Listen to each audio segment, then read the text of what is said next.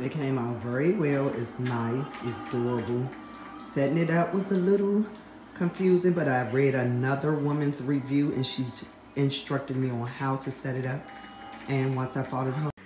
Alrighty, so it does hold a lot of my Funkos, especially on the top. But, so as you can see, there's like a plastic sheet thing that kind of wraps around. It goes around from here to the corners, all the way around, the whole side.